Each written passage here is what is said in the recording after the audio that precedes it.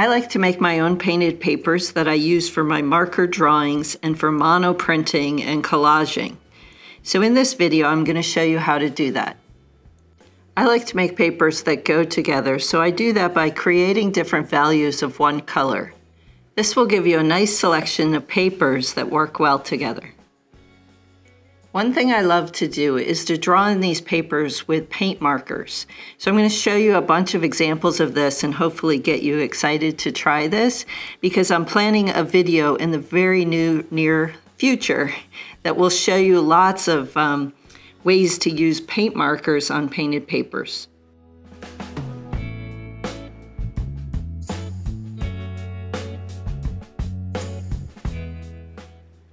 The other thing I use these papers for is monoprinting.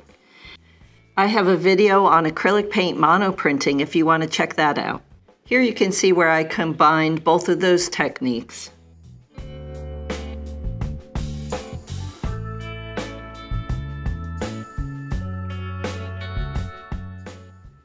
Here is an example from my video, how to make texture with plastic wrap. So if you're interested in that, you can check that out. Here I did a marker drawing and then I monoprinted over it. So you can see the possibilities are endless.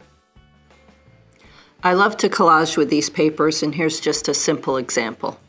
So the reason I make my own painted papers because the markers I like to use are an oil-based paint marker, and they really don't work great on colored paper. The reason being, the oil-based marker kind of bleeds into the paper or disappears into the paper. So I'm going to show you how, demonstrate what I'm talking about here. So this is a kind of dried up marker, so I'm pressing it down to get the ink to come out, and it just sort of gets very faded on the black paper. Now I'll show you what the same marker does on acrylic painted paper. You can see it draws just much smoother, and the result is much brighter. I'll show you that again with the pink marker. And this is how they look side by side. So the same thing can happen on painted papers if your paint is too thin. And the way you can tell here that I've used the paint too thin is that it bled through to the backside. This could be something that you like, and maybe you would try to do intentionally with using thick and thin paint. It will give you a two-tone marker drawing. Okay, so now we have to talk about paint. You can use an inexpensive economy paint in a liquid form. This is a Blick brand.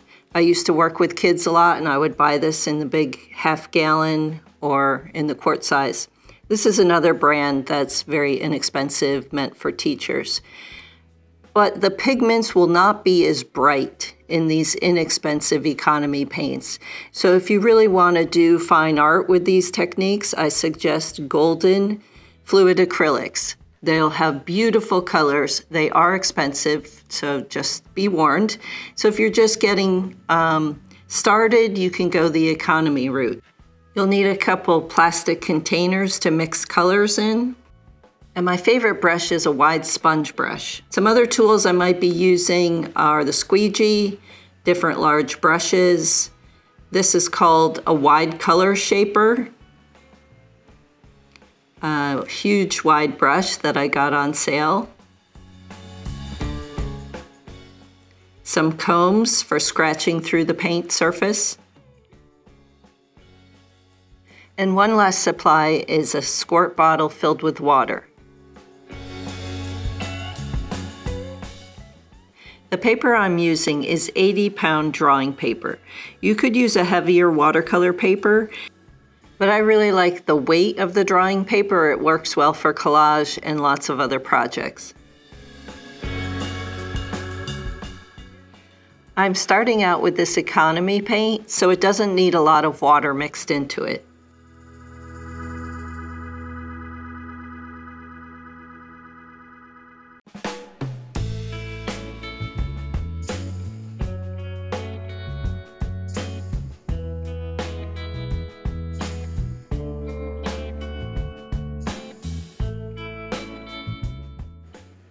I always paint all the way to the edges of the paper. That's why I tape my paper down to the tablecloth. You'll want to prepare a place to put these paintings while they dry. So I like to just, throw another paint tarp or tablecloth on the floor that you have a place ready because you're going to have a lot of wet paintings. I take another plastic container and pour half of the paint in there.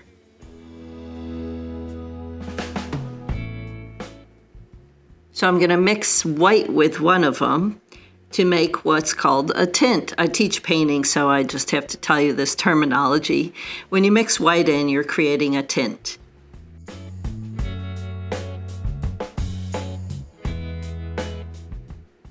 So I'm just going to go ahead and use this wide color shaper to spread the paint around. I wish I would have mixed it a little better and I wouldn't have gotten those white streaks, because this color shaper works kind of nice because you don't get any brush strokes.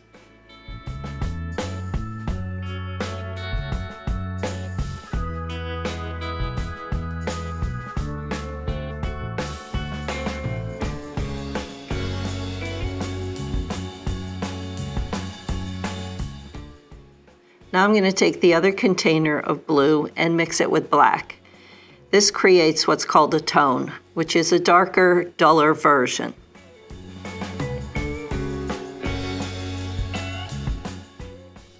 I'm going to go ahead and paint a couple pieces of paper in this dark value because you're going to see me layer over it in another technique.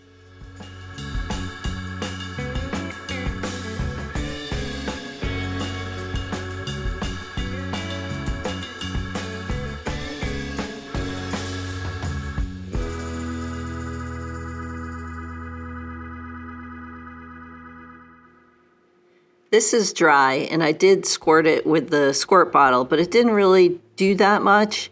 So I'm going to go over it with this light color and use the comb to scratch through while the paint is still wet.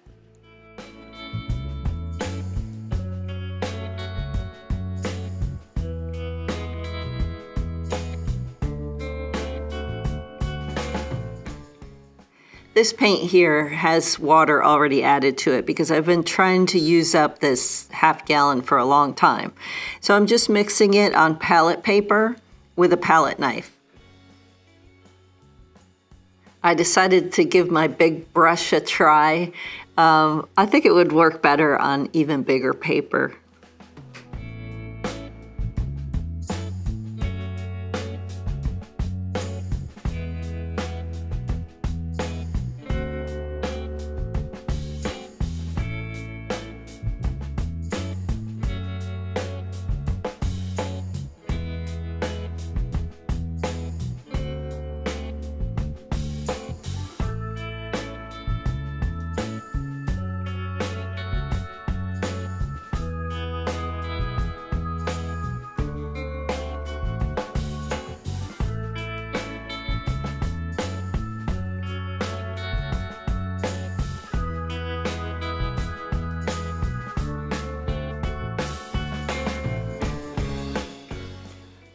I'm getting ready to use my squeegee, so I apply the paint right on the paper.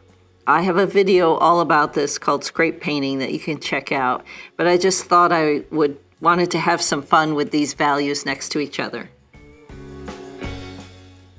So I have the magenta paint, then I have the version of it mixed with black, and then I have pure black.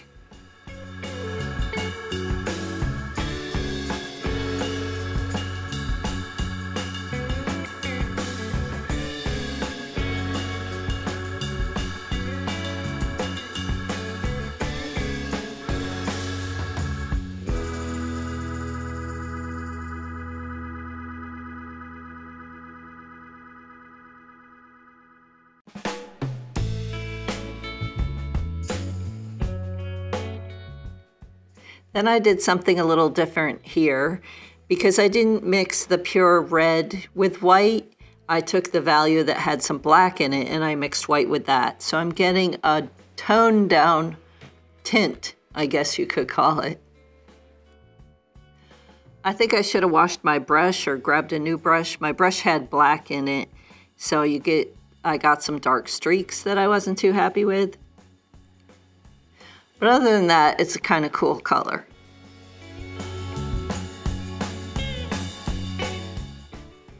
So here's all the papers I ended up with in this one painting session.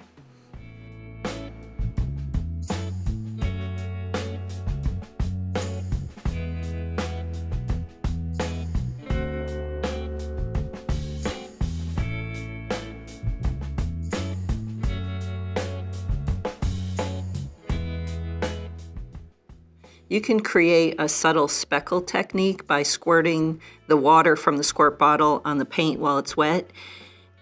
If the paint is too dry, it doesn't work that great. So that's what's going on here. I'll show you up close.